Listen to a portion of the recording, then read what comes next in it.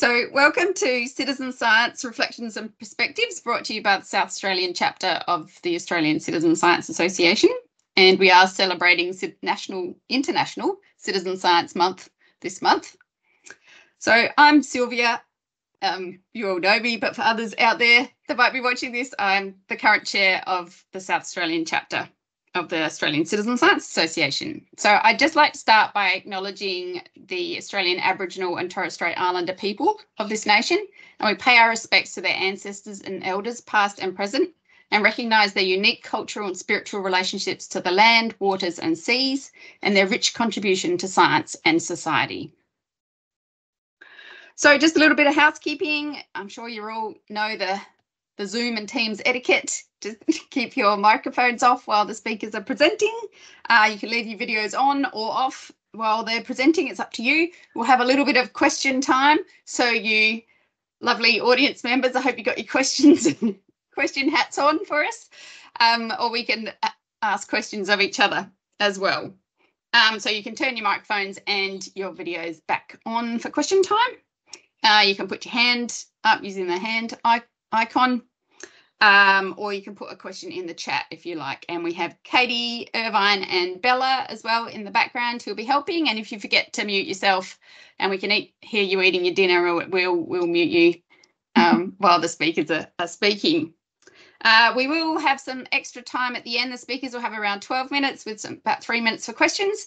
But if there's any further discussion, we can have that at the end with everybody as well. And yes, if you're not comfortable with being part of the recording, let us know and we'll try and zip you out somehow when we share the recording, which will go on ACSA's YouTube channel. Last thing is the toilets and the fire exits are behind you, I assume. Now, just a quick introduction. I just want to say that in South Australia, this seems to be a really exciting time for citizen science. We've had quite a few projects bubbling along for quite a while now, but with 2 rounds of the Australian government citizen science grants and quite a few South Australian projects being awarded funding, it's been fantastic. And it's 3 years now since that last round came out. And tonight we'll be hearing from 3 of the groups that have been running those projects as the funding is coming to an end, you know, what have they learnt, where to now, those kind of things.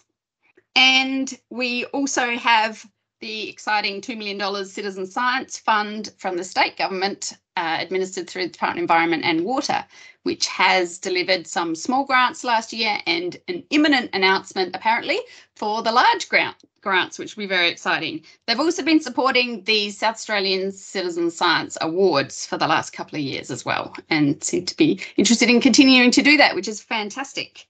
Another exciting development has been the Oliphant Science Awards with the Science Teachers Association here in this state, developing a Citizen Science Award for schools, which was very popular last year and hopefully will continue to connect schools with citizen science as well.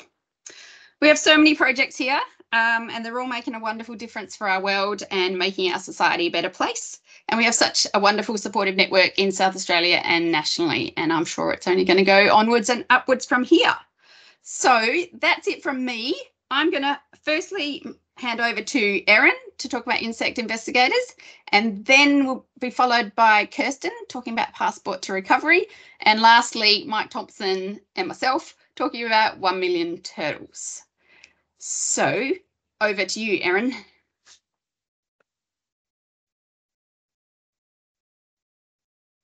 All right, can you see and hear me all right, Sylvia? Yes, thank you. Awesome. All right. Well, I'm talking on behalf of the Insect Investigators team, and our aims for our project are about documenting Australia's insect biodiversity, so trying to use these passive sampling traps called malaise traps, which catch mostly flying insects. We then do a bunch of DNA barcoding, which is sequencing a small portion of the genome of these different insects, which tells us a little bit about species diversity, and then also trying to do a bit of taxonomy, so actually trying to document different species, not only using their DNA, but trying to get some names on some of the estimated 150,000 undescribed insect species in Australia. We also have participant aims, which are mostly around education and awareness of entomology and biodiversity, but also about taxonomy. So my dream is that every primary school child knows what a taxonomist does, as well as they know what a paleontologist does. So these are sort of the background aims behind the project, what we're trying to do. Sylvia asked us to talk about what the grant allowed us to do. So I thought I would compare what we could do with a very small amount of money when we first started the project versus what we did with the large Australian government citizen science grant. So I trialled the project with an ACSA seed grant in 2019. It was $1,000. And what that allowed me to do was to work with 4 different schools in South Australia, all in regional areas. So Cow on the Eyre Peninsula, Waikerie and Ramco in the Riverland, and Macclesfield in the Adelaide Hills.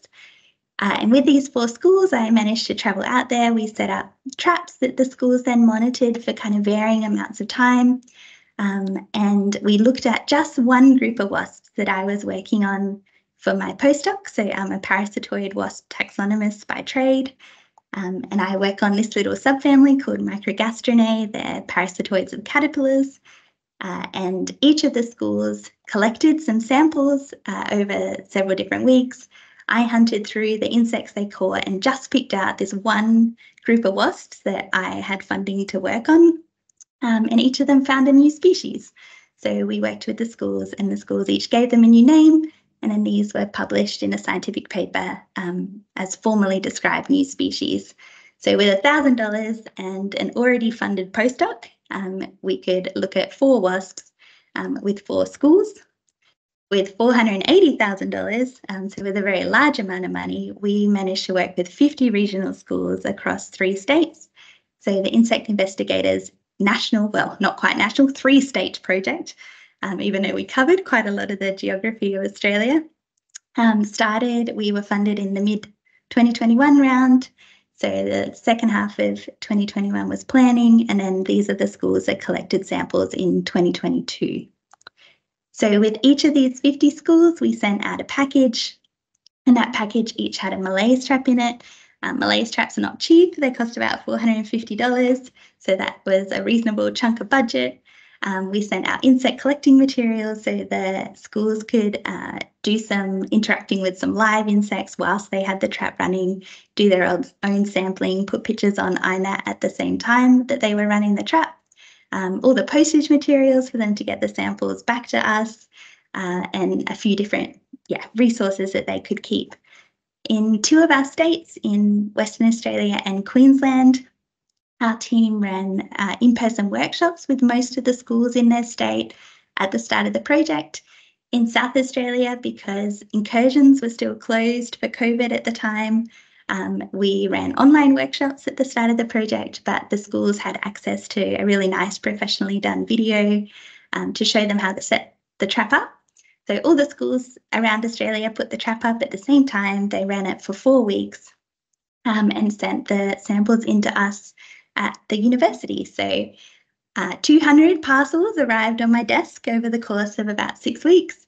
And those samples we hunted through, and we tried to pick out about 300 specimens from each school, which we then sent to our partners at the Centre of Biodiversity Genomics in Canada. They did the sequencing of those 14,000 insect specimens and then sent all those specimens back to us here in Australia so that we could pick out the particular insects that we had taxonomists interested in. So taxonomists, as this audience would know, are very, very specific. They might work on one family of flies or one group of arachnids. And so we sent them the data and the images, and they said, hey, this is the group I work on. These are the ones I'd be interested in seeing. So we then picked through all of the specimens that had been returned to us from Canada, packaged them up and sent them off to those experts. And they gave us some updated identifications. But some of them also said, hey, we've got a species that we are happy to work with schools to actually put a name on. And my computer's just frozen. Oh. Sorry, Sylvia.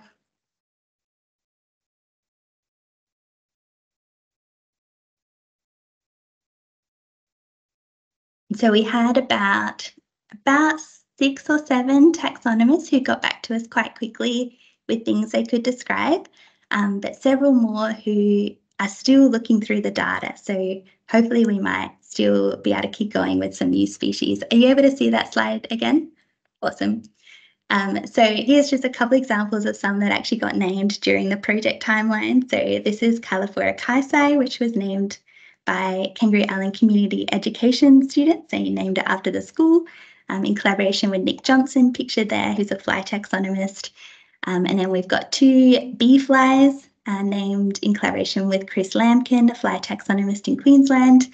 South Newman, named after the school, and then Sinclair, which the students actually voted to name it after their science teacher, which I thought was really, really lovely. So just a couple of examples of some of the actual taxonomy that happened during the project. But for a lot of the schools, we were able to just give them results based on the DNA data. So through the project, we had nearly 5,500 different species that were collected and sequenced. We were able to get nearly 500 of those to a species level identification, but most, of course, don't, because we don't have the reference databases here in Australia for our named insect species, and most of them are not named yet. We created about a 4% increase in the number of public DNA barcodes of Australian insects, but quite a large percentage increase in the number of barcodes where the specimen actually is back here in Australia and really easily accessible to researchers. So that's something I'm super proud of, and I think we made a really massive impact with that grant. It allowed us to do a huge amount of sequencing over a huge geographical area in Australia and work with a huge number of students and teachers. So we were asked to talk about what worked well. Probably the most surprising thing, or the thing that I was most excited about and have maintained excitement about, is that teachers were actually keen to be involved. I was always scared we would send out this expression of interest form about being part of this project and that no one would want to do it because teachers are so busy. Insects can be a hard sell. They're not cute and fluffy. And I wasn't sure if teachers felt like they would have the capacity to set up this trap and run it for 4 weeks. But we had over 200 expression of interest for our 50 spots that we had budget for. So I think that shows that there's real a real hunger from teachers for projects like this, where they're being involved in real research. Nearly all our schools were super successful. So we got, I think, 198 of the 200 bottles back from schools. So nearly all the schools ran all 4 weeks, and all of those bottles just about came back to us to sort through. And they all caught way more insects than I thought they would, to the point where we were a little bit overwhelmed with the number of specimens that we needed to sort through. But that was awesome, that we can ask schools to put a trap up in their schoolyard and get this incredible diversity. So that was really great. We had an amazing team. So I think that's such a big part of whether projects succeed or not, is who you actually have involved. And we had a really, really large team that I've got listed at the end, and you'll just see the number of different people working on this project.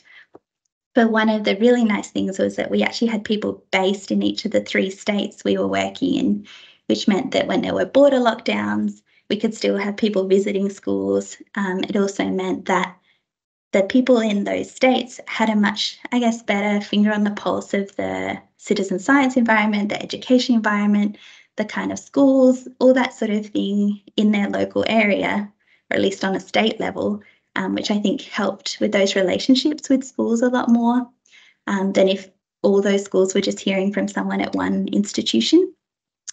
We found the DNA barcoding approach was really, really great, meant we could get some fast results back to schools. We almost got everything done in time that we were trying to, and we got some species named by people who weren't just me, so that was great. So yeah, some of these kind of quite ambitious outcomes we actually managed to get done. And we got really, really lovely feedback from teachers. So some really nice comments, and most teachers were really, really keen to be involved in future citizen science projects. But we did learn hard lessons. A school year is really, really short in terms of doing science, And when you're working with schools, you really need to try and work within the school year because teachers move on, especially in regional areas. Kids, year to year, they change, they're in different classes, they're studying different things, so it works different for teachers to link stuff to curriculum. When you're working across states, school holidays don't match up, which is really frustrating when you're trying to think about end-of-term deadlines. Teachers are incredible, but so busy, and it is hard to maintain really strong engagement over the year if you're not putting heaps of effort and time into it. And that meant we did lose contact with a few of our teachers by the end of the project. We're not sure that all of the students got the results passed on to them. I think most of them did, but that's something we can't really guarantee when we're sort of relying on the teachers to pass it on. And we did lose some of this touch with some of the schools during the taxonomy part, in that there were some schools where we started running a taxonomy workshop and then it became really, really difficult to get that finalised. I would say always have good systems for collecting even really simple data. So all we really needed from teachers was the dates that they were changing the trap bottles and the GPS of the trap. We tried to get a bit more data about things like habitat and which way the trap was pointing and weather and stuff like that. And we brought in the system probably a bit late in the process, which meant that we really struggled to get really consistent data from everyone. We really should have had it set up at the start, and it should have been part of that really initial thing that we asked the citizen scientists to do when they started collecting, not partway through collecting. So yeah, get the data right from the start. We had a bit of a mix-up with some GPSs, and I now have 4,000 specimens that need relabeling. So get your data right from the start. And the other thing I really learned, which I thought I already knew, was that doing evaluation is really hard. And I wish I'd had a bigger budget for it and I really needed a staff member budgeted for who just was in charge of evaluation and ethics applications. If you're working with schools, you need 8 months to get those through. So take that into consideration. Sorry, I'm already running slightly over time, but my next few things will be quick. So museum staff being involved was one of the partnerships, which is incredible because it meant our specimens were collected in a way that meant they could be accessioned and go straight into the museums and be used by researchers into the future. So having an idea of if you've got people collecting specimens, what's going to happen to those at the end, and having those people involved from the design stage, I think is really critical. Oh no.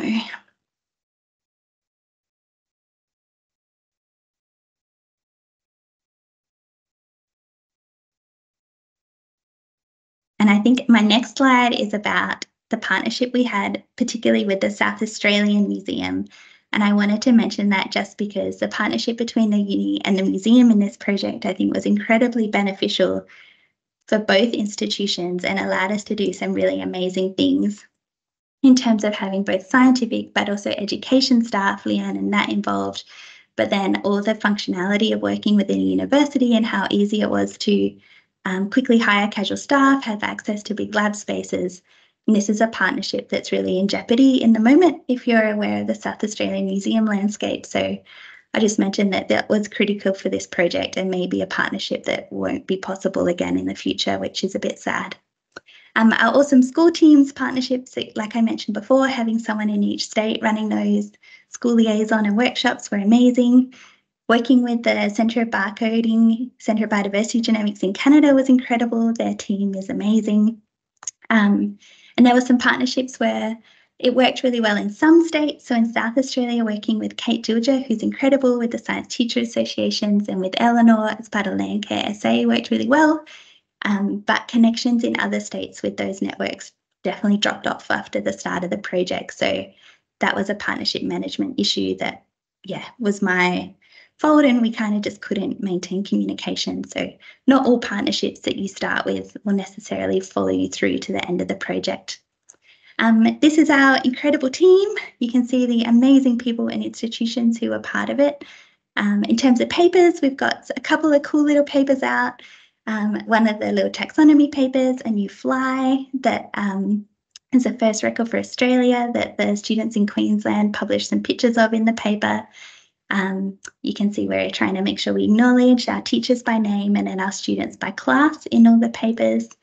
We've got some more taxonomy papers in press, and hopefully a big overview paper coming this year. Keeps slipping down the priority list, but this year it's going to happen.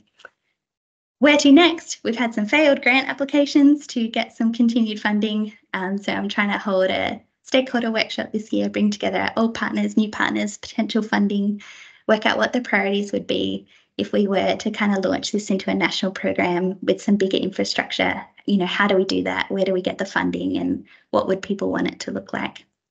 Thank you to our schools. They're awesome. And I will stop talking now. Thanks for dealing with my tech issues. You managed it very well. Thank you, Erinn. Very insightful, yes. Does anyone have a couple of questions? Question or two for Erinn? Alison. Yes, I mean, I know the project, and it's great that you wrote got some papers published, but did you find ways to communicate sort of beyond the schools that you were working with? Was there much interest from, like, you know, local papers and that sort of thing? Yeah, the new species stories are really easy to sell to the media, and the local papers and radio stations loved them. The bigger picture, like, you know, we found 300 different species of insect at this school, but I can't tell you exactly what they are because we don't have names for most insects. That story was much harder to share. Yeah, still working out the best ways of doing that. Yeah. Oh, it's cool to hear that there was some, you know, interest, because, like you say, bugs are hard sometimes. Yeah, because they're not cute. Yeah. Well, but I think they're not cute. Yeah. When you get to name something, that's when it's much easier, I guess, to share the story, and we sort of use that as the jumping platform into other things. Nice. Oh, great. I can't hear you, Sylvia. Yeah. You mentioned, you can hear me? Yeah. You mentioned that the evaluations are hard, and if you had more, or you wished you'd had more dollars to do the evaluations, what would you have done with those more dollars? You know what? I would have hired someone I would have hired a social scientist to do it and to manage all the putting in of ethics applications, and just like that. Yeah, it took up so much time, and I wish I had known better the kinds of questions we would have want to ask, because by the time we got the approval, the questions I'd put approval in for weren't the questions I wanted to ask anymore, but it was too late. Yes. Okay. Any others? I've just got one, Erinn. In terms of the taxonomic process and describing more species, I guess this could go forever. Is it still continuing, and how is that sort of being managed? Yeah, it is. I heard from one of our WASP taxonomists, Juanita at ANIC in Canberra, just last week, that she thinks she's found a new genus at the South Australian school.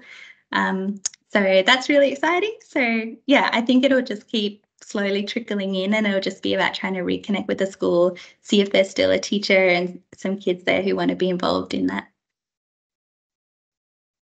Fabulous. All right. I think we might move on to Kirstin, if that's all right. Thank you very much. Thanks, Sylvia. Erinn, that's amazing. Well done. Really fabulous work that you've done. Yeah, thank you very much. Right, so my name's Kirstin Ross, and I'm stepping in because Karen was not available.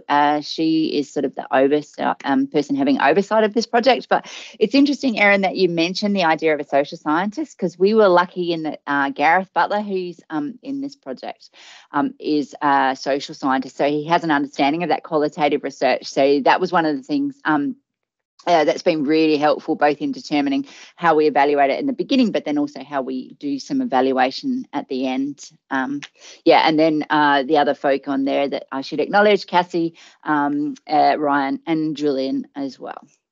So essentially it is 7 citizen science projects within Kangaroo Islands. And there's a single onboarding app and a passport that goes with it for 10 of the projects. And then there's 2 other partner projects, NoBurn and CoSnap, that require separate onboarding that have been actually developed by other people that we've now sort of implemented as part of our citizen science project. It's lovely that there's ended up being 12 because you can see that aesthetically 12 looks really good. They all sit nicely together in a rectangle. That wasn't necessarily deliberate, but that's worked out very well. And essentially, there was a combination of reasons for doing this project. So partly we were certainly interested in gathering heaps of data using the citizen science approach, but we also were really concerned about the bushfires that had happened in Kangaroo Island and what that might do for the economy. And I was already working on the island doing the phytophthora stuff that got picked up in this project, and so there was real concern about the fact that the economy was very reliant on tourism, and it wasn't entirely clear whether that would recover. It has recovered. I don't think we can claim complete responsibility for that, but there has been, a significant recovery, and that's really excellent to see. So, like I said, there's 12 projects, and the first year 1 projects were some of which we sort of had partly already on the go. So, the Dirty Boots project, which was mine, was looking at Phytophthora, a plant pathogen, and we were interested in knowing whether or not pedestrian tourists were picking up the water mold and then moving it to other places, or whether it was like large soil movement. So there's one activity that students do where I've been teaching too much today, that the citizen scientists do where they take a sample from their boots after they've been for a walk. There's the Smart Nest project, which is essentially looking at native bees and using some fancy technology to monitor the entry and exit of native bees into these smart nests. There's Reef Rewind, which is a restoration reef that we're currently in the process of building, and I'll get to that when we start to talk about some of the things that were a little bit more difficult. And then Koala Compass, which was monitoring the return of koalas to bushfire affected areas. So a lot of the koalas had moved to areas that they hadn't previously been in, and so that was already partly a project that was partly underway as well. In the second year, we implemented another 4 projects, and these were all pretty much brand new projects that were developed with citizen science in mind. Debris Detective, which is looking at microplastic sampling. So citizen scientists take samples of the sand and they send it through to us, and we can analyse it for microplastics. Sea Lion Stakeout, which is assessing ecotourism impact on the seals and the behaviour of on the sea lions at Seal Bay. Road to Recovery, which is using roadkill as an indicator of wildlife recovery. So it seems a little bit back to front, but essentially they're seeing the killed animals on the road can tell you where they've ended up. And then Lovebirds, which is using some nice technology using facial symmetry in Cape Barren geese to monitor their movements across the island.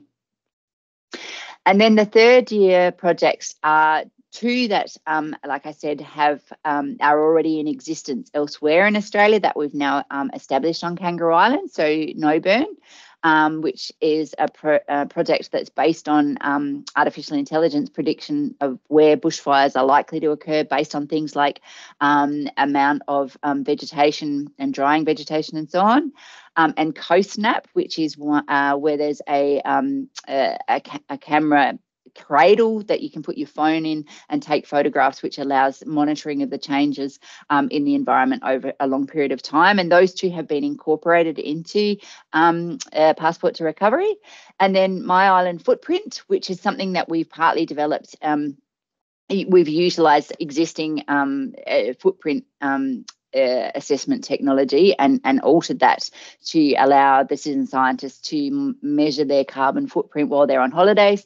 And then finally, one that's in the process of just being established, which is looking at orb weaver spiders. And I won't talk too much about that because I don't know what I'm talking about with that one. So here's some data that show some of our preliminary results for, and in the top left-hand corner are the map of the Phytophthora. Now, that's really interesting because we are also getting the citizen scientists to monitor the grass tree dieback, which is a really good indicator of initial infection with Phytophthora. And we're seeing infection, but we're not seeing transfer associated with boots. Now, that could just mean that our measuring approach is not sensitive enough, but it also could be a really good sign in that we're actually seeing that the small amount of soil that of topsoil that tourists walk around might not be the thing that's responsible for the transmission of the Phytophthora. So really lovely piece of data, heap of data that could just not be generated without all the input of all those citizen scientists. So yeah, really lovely for us and my PhD student who's working on that, because yeah, like I say, if he had to go and do that sampling, there's no way that he could get anywhere near this level of results. And then the koala project on the bottom left-hand corner, and the roadkill project. And you can see the roadkill project has a huge amount of data. There's a couple of people who've become super interested in that who are locals, and every time they see roadkill, they'll stop and work out what it is and upload those data. So essentially that's come from just a few people who are really interested in that. So that's an overview of the project. Here are the industry and local partners, and we've got a whole heap of partners.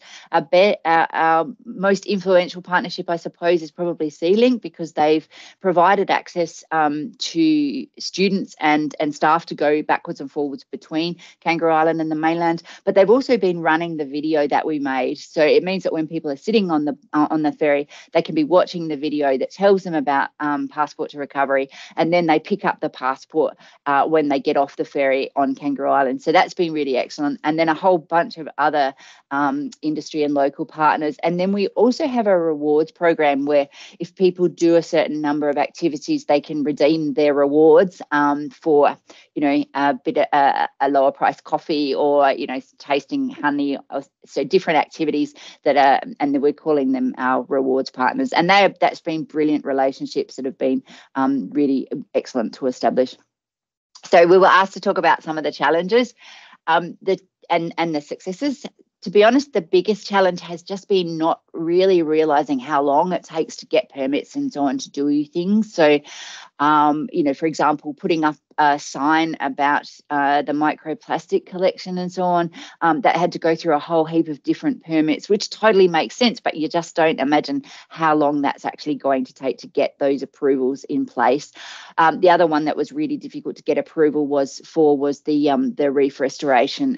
Having said that, that's going in. One of the reasons that no one else can talk tonight is because they're all preparing to go over to Kangaroo Island to put the reef in place. So that's super exciting.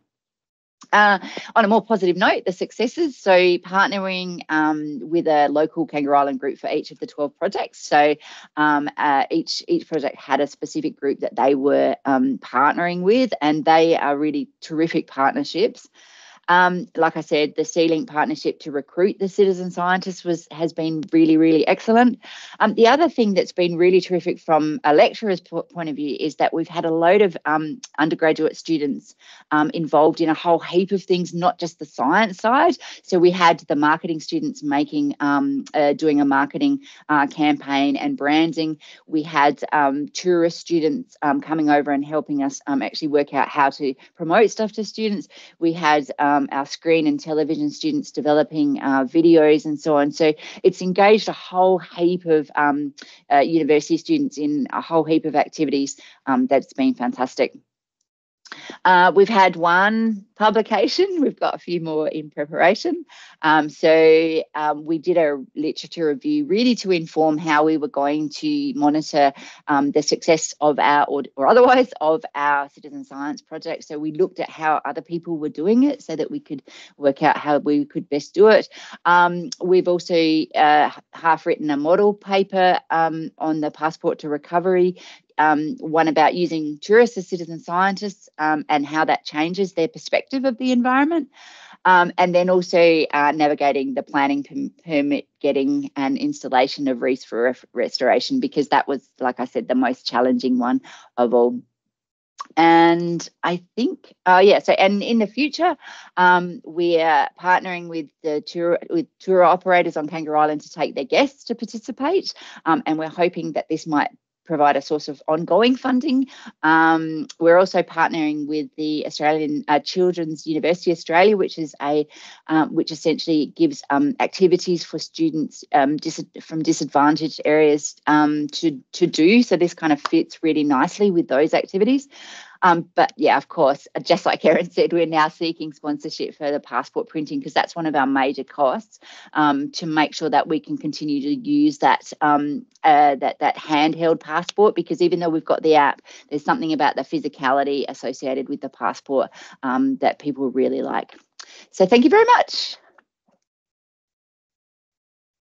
Thank you, Kirstin. Alice has got her hand up pretty quick. Quick, if there's time for a question. Yeah. So I just was wondering how the data is displayed back to the citizen scientists. Like, is it like those maps that you were showing, or is there a different? Yeah. So it really depends. Let me just go back to this one slide here. It really depends on how on the different projects. So there's mapping. There's also you can there's a series of photographs that are available for the monitoring the environment over time and so on. So the website. The website's really good. You can go in and you can see what's come before, and then how to do it yourself. So yeah, there's different ways that it's presented in different things. The reef one is going to be an interesting one, because we're also monitoring the changes in time of particular organisms that go and live there. So that's not going to lend itself so well to the mapping stuff. The mapping stuff are those 4 projects that I showed you. So yeah, the idea is that it's constantly evolving. So as soon as data are available, we upload it. We do that about every 3 or 4 weeks. But yeah, I'm not entirely sure how we're going to display the footprint data. That'll be an interesting one to do, but that's one that's just sort of coming on board now. Do you have a question? Had your hand up. No. Anyone else got a question? I've got a couple. In terms of the social evaluation, did people fill in an evaluation survey at the end, and how did you try and get them to do that? Yeah. So we got them to do a survey beforehand, and then we gave them a code that was last 2 letters of the first, a code, so that we could then identify them later. Yes, you're absolutely right. It's really hard to get them to do the second one. They're all enthusiastic for the first one. We've made it as simple as possible, so it's on an app, and it asks questions. Some questions that we've based on other people's research, so we can do some comparative stuff, and then also a couple more for us to explore about the specifics around ours. It's really hard. Ultimately, the best approach has been to pay students to go on board the ferry, so that if people are not feeling too ill, they'll be willing to answer questions, and we can capture those data both before they embark on it, and then also as they've completed it. But it is one of those challenges. But I think the fact that we do have people captive on a ferry is very helpful. Yeah. And in terms of the number of participants, did you feel that went well, or didn't quite land where you wanted, or what are you thinking in the future? Okay, so the number of people who download the app is much higher than the number of people who go through with it. And I think you possibly might have found similar sorts of things with other citizen science projects. One of the difficulties we're finding on Kangaroo Island, and this probably will be addressed in the future, is that there's quite a few areas where reception's not good enough. And that's another reason really to keep with the physical passport and the reward systems where you actually get a physical stamp. To be honest, I think the numbers we're pretty happy with the numbers. But it's also not necessarily clear. Like I said, we were getting so much data for the roadkill project, and then it actually turned out that it was just a few people. So we probably need better mechanisms to actually evaluate that side of it as well. It's Tourists all a don't just learning love process. roadkill. Yeah. Yep. It was such an ambitious project, like delivering so many different citizen science projects it's just incredible. So well done. And I guess you're hoping that these will continue, like there's enough support within Flinders to keep this going? Yeah, certainly a lot of them are based around research projects, and I'm frightened that once those PhD students, so that sort of gives us that extra few years of cheapish labour. I'm frightened that there'll be less interest for the research side, or no, not interest, but less maintaining of the projects. Certainly there's still strong interest from the industry that we're engaged with, and also the tourists themselves. It's just that it's, it is costly, particularly things like that physical passport printing. So yeah, we've got our fingers tightly crossed that we'll be able to maintain the research through researchers rather than having to continually acquire grants. I think I've just monopolised the time. Did anyone else have a question before we move on? Oh, excellent. Thank you, Kirstin. All right, lucky last, we've got Mike Thompson and his sidekick. Okay. Right. 1 million oh, sorry, I have to move you, Sylvia, on my screen. Oh. There we go. So 1 million turtles. Thank you, Sylvia. So this is a joint presentation by Sylvia and me. What I'm going to do initially is just tell you about 1 million turtles, what it is, and then really try to address the questions that the previous two projects have already discussed. And of course, I think we're going to find quite a lot of commonalities. The Million Turtles program really started some time before the Citizen Science grant, although the Citizen Science grant from 3 years ago was where the name 1 million, well, it's called the 1 Million Turtles Community Conservation Program, although we've been working on these turtles for a while. And one of the things that's already come up is the importance of the team. And we've got a fantastic team consisting of 4 academics from 4 universities in 4 universities in 3 states, and Sylvia at the Landscape Board, and we've hired Geeta as well, who has all sorts of skills that the rest of us don't have. So what I think is that the whole project is much more than the sum of those parts. None of us could have achieved what we've been achieving alone, or maybe in partnership with 1 or 2 others. It's the combination of the team that's really important. And we've got many partners involved in this, and there's the logos of some of those partners on the screen there. And I'm not going to go into all of those. So what are the aims of the 1 Million Turtles program? First of all, it's called 1 Million Turtles because the objective is to allow 1 million baby turtles to hatch from eggs. So in other words, the eggs are laid naturally in nature, and the babies are, well, the eggs aren't eaten by predators basically, and the babies can return to nature. In my back of the envelope calculation, we need much more than 1 million, but we're going to start with 1 million. Secondly, we wanted to empower citizen scientists.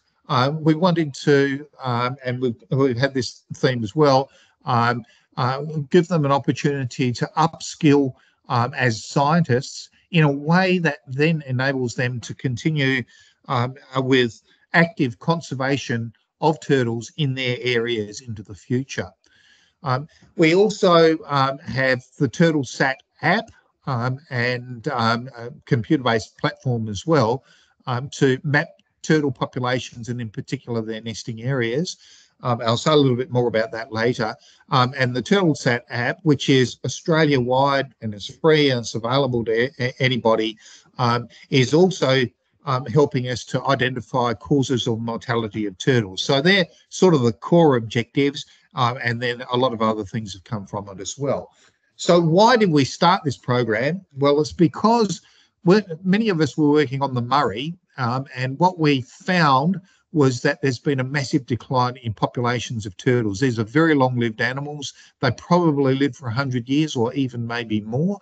The two commonest species have declined by 70 to 90%, depending on the species, in the Murray since 1980. And in fact, the situation in South Australia is even worse than that. And what's more, there are very few juveniles coming through the population to replace the old ones when they do die, due to predation, particularly by European foxes. So how did we go about running the grant?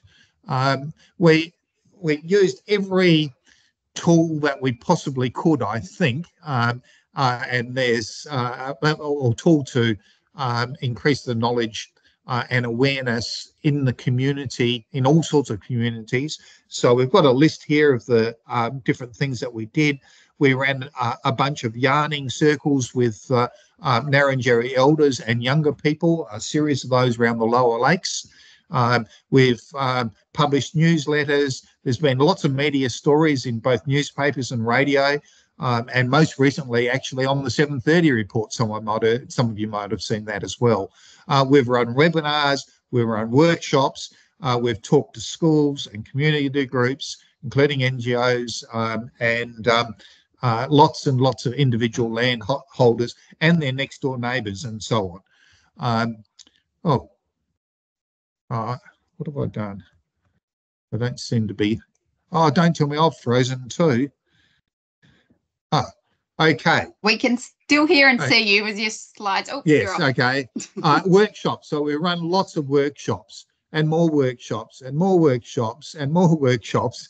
And the message here is we need to be out there and physically interacting with people. People find it really rewarding to have experts come and talk to them. And so from these images, you can see that we've talked to everybody from small children to old people, almost with Zimmer frames, and lots of different community clubs and Indigenous groups and so on. Lots and lots of people. We've run or been present at events. So here's Sylvia at River Murray Field Day. And this is just one example. There's been lots of events as well. So to all the questions that Sylvia raised, how did the grant enable us to achieve things that we wouldn't otherwise have achieved? We actually launched TurtleSat, the mobile phone app, in about 2014. And yesterday I downloaded this screenshot on the right here yesterday, and we got over 21,000 entries, and 70 to 80% of those entries have come in the 3 years since we launched 1 million turtles. So the awareness raising that we have done has really paid dividends.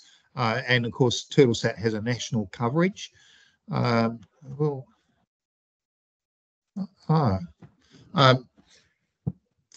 grant with this facilitation of the team with their skills in all sorts of things, communication things, it enabled us to recruit many new people, many more people than I ever imagined. There are a lot of people who really want to do something. They love turtles. They don't know what to do. They want someone to help them. You know, they've been engaged in the project all the way along. It's been fantastic. We've upskilled these citizen scientists with scientific methods by having projects that they can do. And those projects, some of them require ethics training. So we spent a bit of time with university ethics committees ensuring that they would accredit the citizen scientists with an online ethics course, really. It was a fairly short quiz, really, and very straightforward. But we thought this was important, and of course we had to do it for the university as well. And as I mentioned before, we want to empower citizen scientists to in a way that enabled them to continue the efforts, the conservation efforts into the future. So what worked better than we'd imagined? As I've already said, recruitment. We got many more people than I anticipated we would get, and people were coming to us, and they were finding us online and through various other avenues like the media, and coming to us and wanting to be involved. And the enthusiasm that they brought was just tremendous, and enthusiasm from all of these different groups that we've got on the screen here. And the one really satisfying thing to me is that the cause of the turtles is being taken up without our direct input into the organisations that are taking them up. So the South Australian Department of Environment and Water have recently been, or they're the first jurisdiction in Australia to include turtles in their formal water management plans. We didn't push them to do that, but what we think we have done is raised awareness to the point that people are now picking up and understanding what the issues with turtles are. And I'm going to just hand over to Sylvia, I think, now to say a few things about some of these other lessons. Yes. So what other lessons did we learn? Well, that communication is really important, and because there's all sort of different demographics, and people have different time commitments and get their information in different ways now, that you really need to use multiple modes of communication. So we had social media, which takes so much more time than you think it will to do it effectively. The newsletter, the website, and keeping the website up to date with a whole lot of information has been really critical to this. It's been really hard to get the information at the right level, not to give people too much information, but then also give them enough to feel confident to go and do things. Evaluation surveys, which has already come up again, has been a big one, like really useful to know if you're on the right track and what people are getting out of it, but really hard to get them to fill in. And we were lucky that Geeta Ortak, who worked on this project, while she's not a social scientist per se, she's got a lot of expertise in evaluation of citizen science projects. So she was a real help with that and getting the ethics approvals through as well. Hands-on instruction, well, you can put as much information out into the ether as you want. I think those one-on-one connections is what has really helped people get the confidence to do some more. Mike, you're pressing my buttons. Oh, sorry. We did have a multi-skilled team, so a lot of academics, but also Geeta and I, who are involved with engagement and running citizen science projects.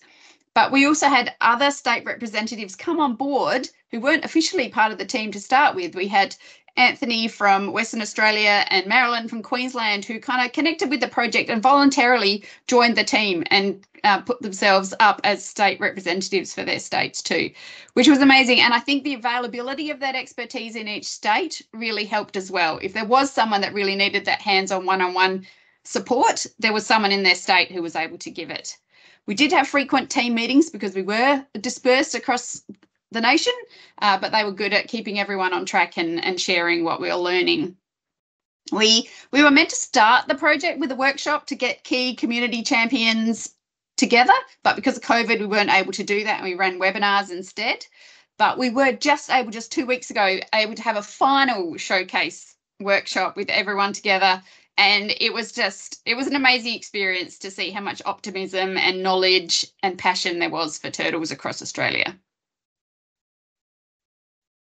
So partnerships have been really important. And one of the things that I really love about this project is how inclusive it was. We weren't trying to be the only people that do turtle citizen science. If anyone else in conservation, if anyone out in Australia was interested in turtles, they were part of the team. You're automatically part of the team. There was, which I think has then made it able to expand its outcomes even further. And yeah, word got out and people came to us, which was amazing.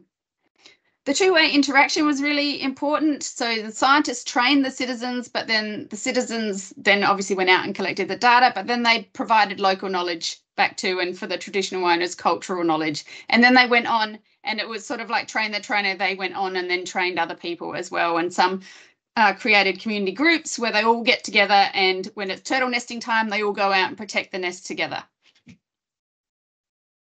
Communication. So between the team members, but also between us and the people of Australia has just been critical to this project. Am I back to you? Back to you. I don't write papers. Yes, of course, we've got plans for peer-reviewed publications. There are 4 academics involved in this, and some of them are fairly junior academics who need that for their career development apart from anything else. Our publications are at 2 levels. One is the biology of the turtles, so the data that have been collected and how they're analysed and what it means for the turtles and their conservation, but also the social science side of things that, has already been mentioned a couple of times, evaluations of the citizen science per se. And we actually have a little track record in this. We had a PhD student a little while ago who worked with a social scientist to analyse turtlesat data. That was prior to the launch of the 1 Million Turtles project, and those papers have been really highly cited. They're getting more cited than some of the biology papers. And hot off the press, there's 1 Million Turtles Empowering Communities to Save Australian Freshwater Turtles was accepted for publication today, final acceptance. So that's the sort of a social science perspective as well as a biology perspective. We have run all sorts of evaluations. Well, when I say we, I mean Sylvia and Geeta have run all sorts of evaluations, but I just threw up some words here from the evaluations at the end of the showcase workshop. As Sylvia mentioned, the whole workshop was very, very positive. And it was very useful to have people from all different parts of the country come together, because the situations are different in different parts of the country, and the solutions that they came to address some of the issues, they learned from each other. It was really, really rewarding. Okay, where are we going now? I think we've got the same sort of issues. We've all got the same sort of issues. The program will continue because all of these turtle biologists will be continuing to study turtles. One of the gratifying things for me is this is the first opportunity as an academic who's sat in an ivory tower all my life to actually have on-ground outcomes, and working with councils and government and citizens has been great. As everyone else, the funding is uncertain and we're applying for grants. We haven't, Erinn, and we haven't been rejected for any yet, but that's only because we only just started applying for them. And we're confident that the citizens are now trained and empowered to continue the work in their own local areas, and they've got the enthusiasm to do that. And at the moment, we're having a series of meetings to discuss not only the future grants, but also how we're going to manage it, what the governance and all that is. Should we do this through a university? Should we set up an NGO? Or is there some other sort of model?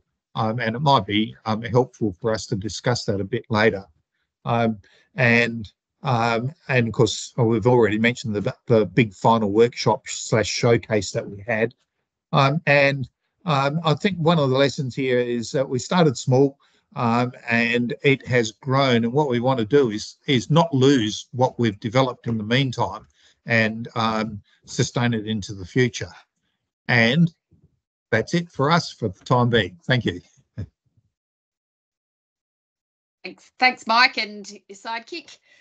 One other thing I want to say about that final showcase workshop that we had is that in the evaluations, just about everybody said, we want to do this again. We want to get together again. So finding a way to connect people like that, that social connection was really important for them, as well as doing their own thing in their own place. and even if it's just state-based ones, they thought that would be useful as well. So we'll try and make that happen somehow. All right, do we have any questions?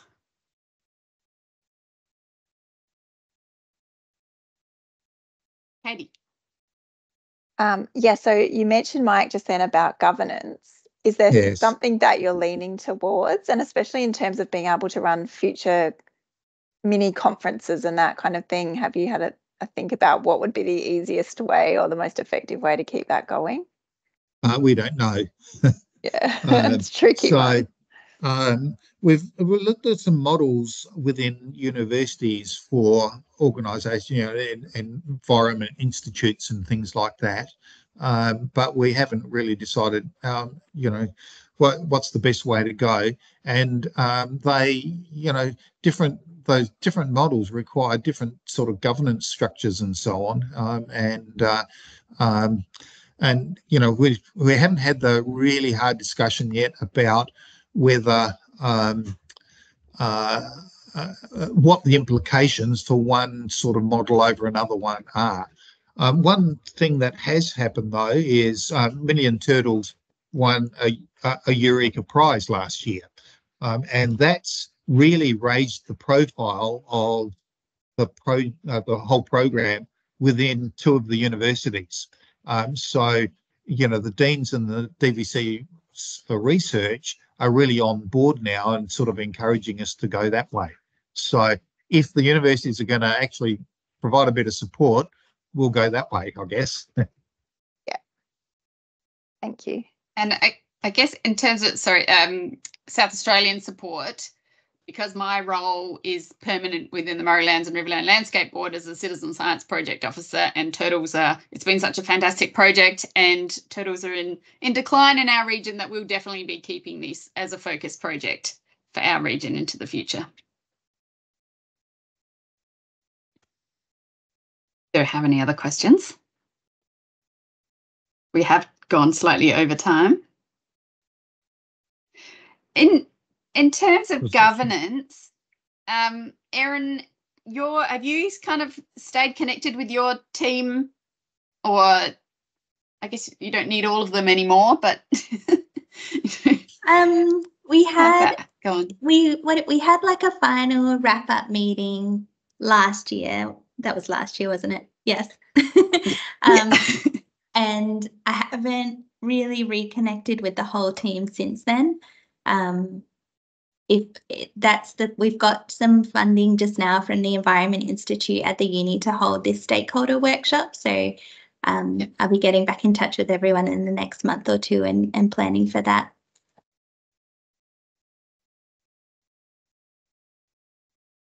Right. Can I, Sylvia? Yes. Yes. I was just writing down a few things that I think are common to all three projects, and one of them is the two-way interaction between the scientists and the citizen scientists. So it's not just the scientists using citizens to collect data for them. This two-way thing. One is the importance of communication, I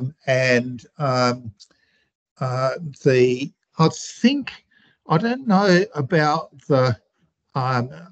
all the projects on Kangaroo Island, but certainly, Erinn mentioned that she had ran a pilot, and essentially that's what the Million Turtles did as well. So you needed to have some track record before applying for the grant, was the sort of message I got from there.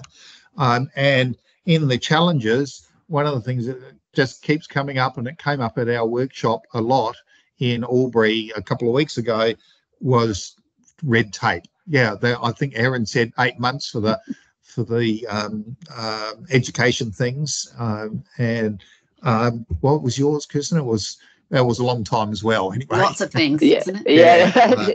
And we've run into the same thing. So that's why we were a little bit proud of the way that we managed the ethics to have citizens protecting nests and things like that. So that, and the other one from Kirstin was PhD students growing up and moving on. And we've lost a couple of those, and I'd love them back, but they've got to move on. Yeah, no, Mike, I've thought the way that you developed your ethics was very elegant. The idea of having sort of a sub thing that the citizen scientists did, very, very clever approach to what is obviously a very complicated issue. And it was complicated to get it through the ethics committee too. But that's one of the good things. Yep. Well, it's one of the good things about being involved with 4 universities. You can shop round. Rosalie, you got a question? Yeah, I was just thinking back with Erinn, with the school students, you're saying about them not knowing whether they got the data back. And it just reminded me when I was back in primary school, like, back a long time ago. Yesterday. We sponsored a southern-nosed wombat, and we never heard back what happened over the years.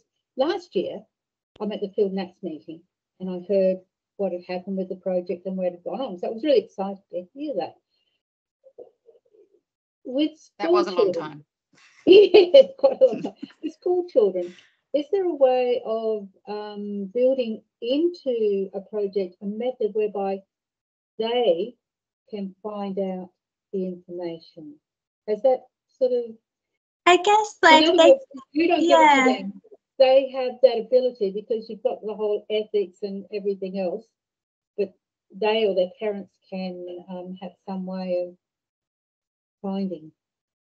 Yeah, I mean, everything is available on our website, and each school has their own results page. So as long as the students know to look there, they can find it themselves. Yeah. But it's, that first step of them knowing where to find it. Right.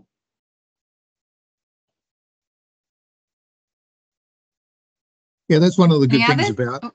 sorry, I was going to say, that's one of the good things about the TurtleSat app. The data are available to everybody, anybody, and you don't need to register or log in or anything like that. You can see the data, except for a few data points that are either culturally sensitive or we want to protect the populations from poaching. Yeah, and that is a concern for some of the community people as well. If they think that there is a poaching risk for their local population, they're sometimes a bit more reluctant to share their data. And that's another thing this project's done, is also now connected with ALA, which is so obviously, they get data through iNaturalist. And so pretty much all the turtle data that's publicly available for Australia is now also incorporated into TurtleSat.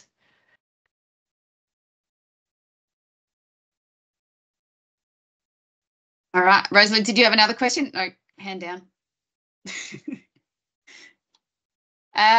Well, thank you very much to the speakers. I found that really insightful to hear how you all went and what the learnings were.